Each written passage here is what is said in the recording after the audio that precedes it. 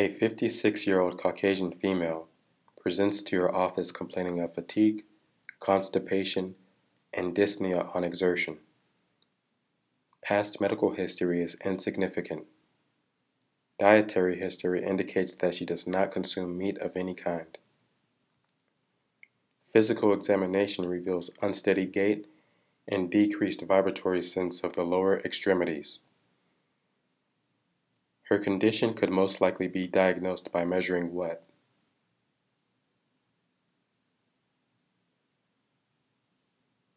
Serum methylmalonic acid level.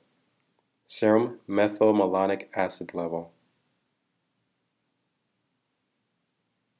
Vitamin B12 deficiency can result in pernicious anemia, which is characterized by neurological symptoms, gastrointestinal symptoms, and anemia.